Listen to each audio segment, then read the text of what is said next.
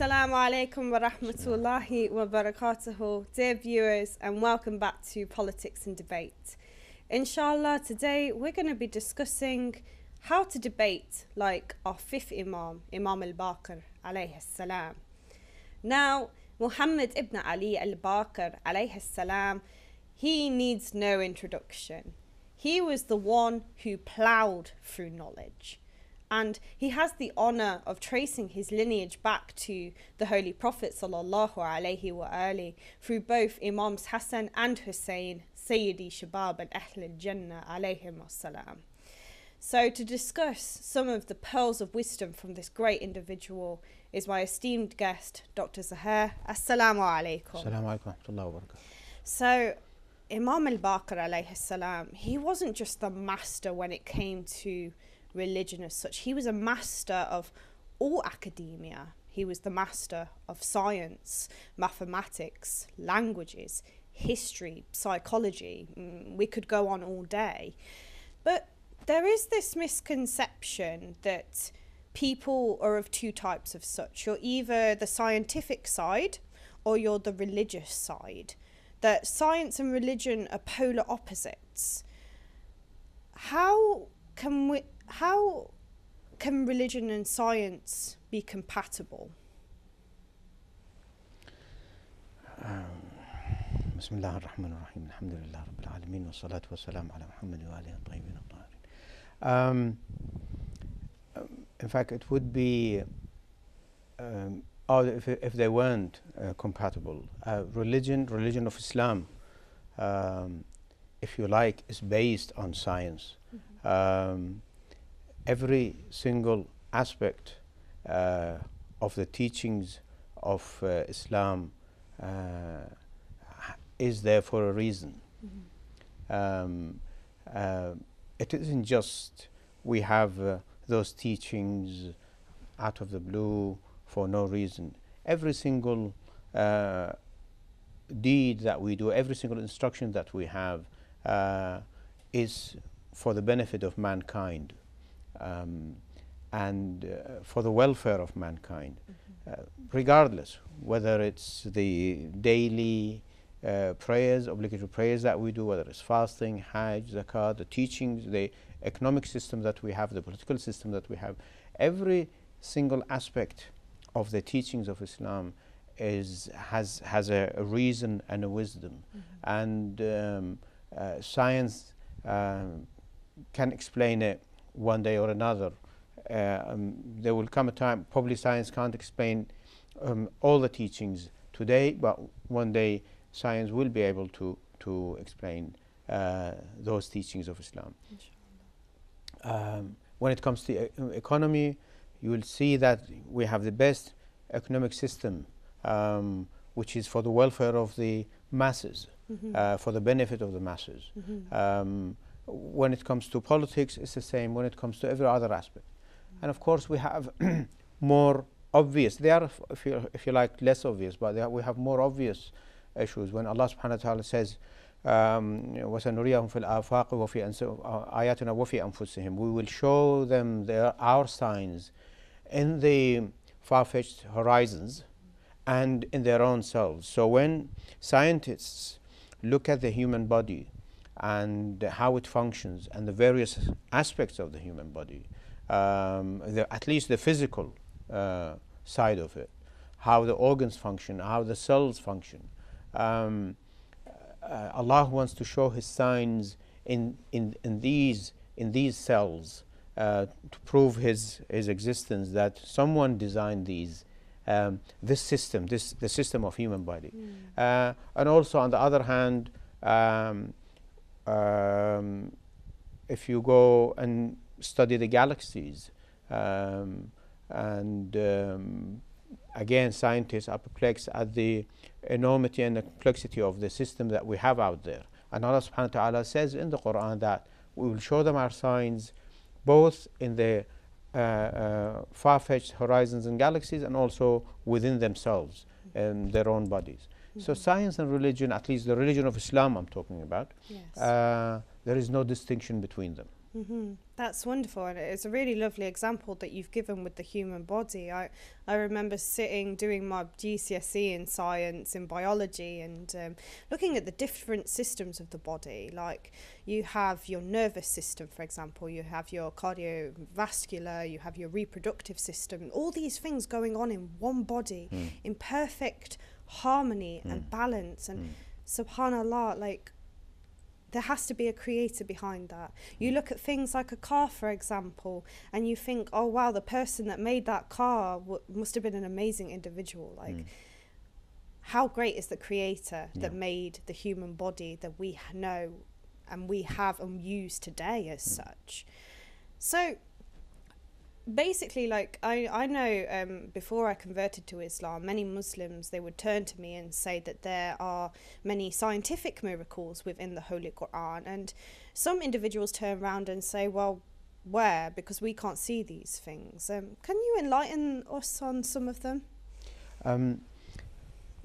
We can. There are certain aspects, as I said, when it's to do with the galaxies, when Allah subhanahu wa ta'ala talks about we are expanding, and we have created the universe and we are expanding. Correct me if I'm wrong, up until recently people didn't know that the universe was expanding. And now they say that they are flying apart, basically, or the universe is expanding. So that's something which Allah subhanahu wa ta'ala or the Prophet sallallahu alayhi wa alayhi declared as a revelation from Allah subhanahu wa ta'ala 14 centuries ago, and now in the late 20th century or early 21st century, scientists have recognized that.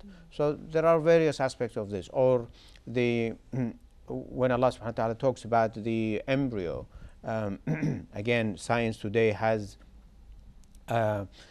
confirms what Allah subhanahu wa ta'ala has said in the Quran, what the Prophet sallallahu alayhi wa alayhi said in the Quran 14 centuries ago. There are various aspects like this, but the important thing that the Quran and Islam came is first and foremost to provide dignity for the people, to provide a system where that system provides dignity and welfare for the people, and to encourage taqwa and purification of the soul, so that this Islamic system delivers decent human beings. And of course, it's the duty of every single individual that they have to work on themselves. It's not autopilot, it's not something automatic. You have to work on yourself, so that every single individual has to work on themselves, so that they become a decent individual as required by the Quran. Allah subhanahu wa ta'ala says He is the one who sent a prophet from amongst them, so that He can purify them, لِيُزَكِّيهِمْ وَيُعَلِّمُهُمُ الْكِتَابَ وَالْحِكْمَةَ, so that he purifies them and teaches them the book and wisdom. So this is the essence of the Quran, and of course it touches on, if you like, scientific, even though all of these are scientific, it touches on scientific issues like expanding universe, the fetus in the womb, how Allah created them, the stages that it goes through, so on and so forth. So it's very clear that the Quran is full of scientific miracles. I know myself, my personal favourite is where Allah subhanahu wa ta'ala says that on the Day of Judgment He will raise us by the fingertips. And what He means by that is actually the fact that each of us, we have unique fingerprints. No two fingerprints are the same. And He's saying, I can create that in the first place, and I can do that all over again after you pass away. Right. Like, subhanallah, like that's just absolutely incredible. Now, with the character of Imam Al Baqir alayhi salam, like, he really was a scholar and a scientist within his own right, and many people came to speak with him and debate with him. But one of the problems that he often encountered, and all the Imams of the Ahl al-Bayt alayhim salam, unfortunately they encountered this, is sometimes these individuals that would come and debate with him, sometimes they were incredibly rude and insulting. I mean, I remember a particular incident where a man went up to the Imam and called him Baqir instead of Baqir. How did Imam Al Baqir alayhi salam respond to such comments? See, the Imams of Ahl Bayt alayhi salam, the Prophet sallallahu alayhi wa and his holy progeny, they were there, they are here for a purpose. and for a mission. And the mission is to provide guidance to mankind, all of mankind, regardless of where they come from, what religion they may have, and so on and so forth. So if someone comes along and start insulting, whether it's the Prophet or Imam Al Baqir alayhi salam, Imam Al Hussein, Amir al Mu'mineen, doesn't matter. When someone comes along and starts insulting them, they are not going to preoccupy themselves and waste that opportunity by responding to them or trying to address that issue. So like lowering themselves in a way. Lowering themselves, or even if not lowering, they don't want to waste that opportunity.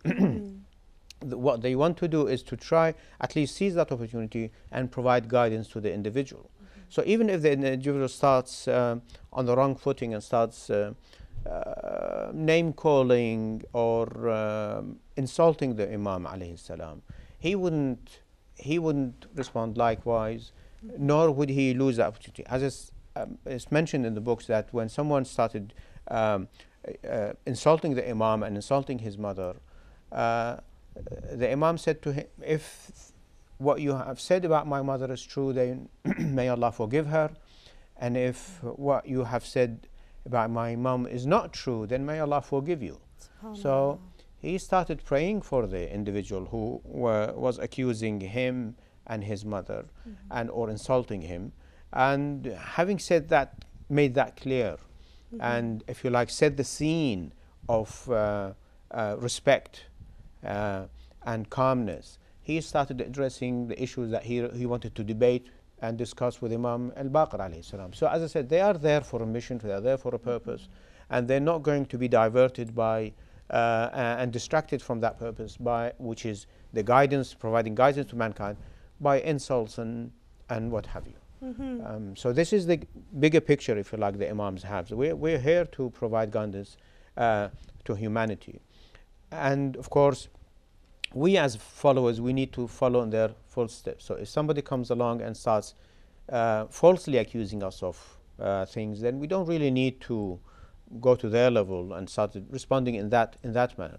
Try to turn a blind eye, try to attract them by praying for them, and then enter into the debate and discussion that aims to arrive at a conclusion which hopefully will be a source of guidance for the other side. It's amazing that Imam Al Baqir alayhi salam, he was able to show great wisdom and patience in that situation, because I don't know about you, you know, it's hard enough if somebody is rude to me, but if somebody is rude about my mother, it's such an awful situation to be in, wallah. Exactly, that's very hard, and it requires on our part a lot of training, if you like, so that when we are placed in that situation, we don't lose our temper, we don't respond likewise, and we try to use that opportunity to guide the individual. Yeah, for the betterment of everybody, basically. One thing that I've noticed in the debates of Imam Al Baqir alayhi salam, like particularly with atheists of this scientific background, he mainly uses the topic of reflection. He gets these individuals to reflect on the world around them and the universe. I'd like to know, what is the importance of reflection within Islam?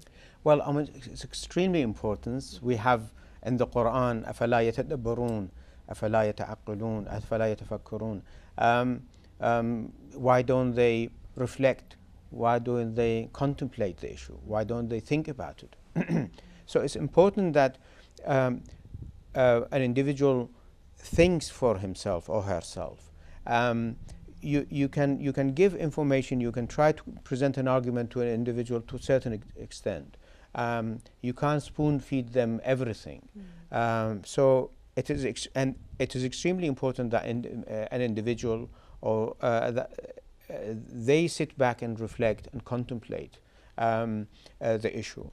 Okay, they get some, if you like, data. They get the argument, they get the reasoning from the other side, from Imam Al Baqir alayhi salam or from the Prophet sallallahu alaihi wasallam, and then the Imam or the Prophet asks them to take some time, think about it, reflect, and turn it inside out, turn it all over, so that they can come with some sort of justification for themselves. So reflection is extremely important, and as in the discussion, in one of the discussions that Imam Al Baqir had with an atheist, when he said, oh, I don't believe in God, he denied the existence of God, and he said, have you been beneath the surface of the earth to see what's going on there? He said, no. Have you been up in the skies to see what's going on there? He said, no. He said, have you been to the east or west? He said, no. He said, it's strange that you haven't been to these places, you haven't been underground, under the surface of the earth or in the skies to find out, or east and west, and yet you have the courage to say, I deny the existence of God. That made him, he said, think about this. That's right. So this kind of thing, he basically tried to trigger him to think about it. He asked some questions and left him alone, just as the case with the Prophet Muhammad sallallahu alaihi wasallam when he was talking with a Jewish guy and about Uzair, which we discussed earlier on. And when the Prophet presented the arguments, he left him alone so that he can think for himself about and contemplate the issue. So self-reflection is extremely important. So sometimes maybe if you're having a discussion with an individual, maybe you shouldn't push them too much as such, like maybe just give them a point and then just be like, okay, just think about this and then we'll talk later, inshallah. Is that what you're saying? That's how it should be. You shouldn't expect to reach a conclusive conclusion, if you like, right on the spot when you're discussing things. This is something which you don't usually get, especially when the other side, they have their own beliefs, their own understanding, and it takes time for them to turn things over. Yes, that does make sense, actually. That's why I've never really understood it when individuals, they've just converted on the spot as such. Like, I know, like, if I was in a debate with somebody, it would take a bit of time. It took me a bit of time to convince me about Shia Islam. Took me, in Islam in general, and then like picking like which school of thought that I wanted to be part of. Yeah. That's only natural. It takes time because you need to sort of see the evidence, think about it, go back and forth, and that takes time, especially when it comes to beliefs. Yeah. I think another thing as well is like with an individual like Imam Al Baqir alayhi salam, like I feel like we as the Shias, we've done a bit of a disservice to him as such. Like, we haven't presented him to the world, like, not just as a religious leader, but, like, could you just imagine if we really made an effort to present an individual like this to the wider world and showed them the kind of things that he said, the pearls of wisdom that he taught his students, like, subhanallah, like, don't you think that would change so many people's lives? Unfortunately, yeah, I totally agree with you. Unfortunately, we've done a disservice, the Shia, if you like, have done a disservice to the Ahl Bayt in their entirety, to the 14 Ma'soom, starting from the Prophet sallallahu alaihi wasallam all the way to the last Imam, the 12th Imam. It's because we haven't really presented the teachings of the 14 Ma'soom, the teachings of the Prophet sallallahu alaihi wasallam to the people at large, and we really have failed in our duty to do so. By now we should have made that effort so that people know about the teachings of the Prophet sallallahu alaihi wasallam. Not only that, probably a lot of the Muslims themselves don't know the principal teachings of the Prophet sallallahu alaihi wasallam to do with life, to do with society, to do with politics and economics. So yes, we have unfortunately failed in our duties, and inshallah we'll use this opportunity to encourage individuals to search more about the teachings of the Prophet and present them to the wider world, inshallah. Ameen, Ya Rabb. I hope this conversation that we've had today, Dr. Sahar, has maybe inspired viewers at home, inshallah. But my dear brothers and sisters, please do stay tuned, as up next Sister Fatima is going to be discussing the issue of mental health, inshallah.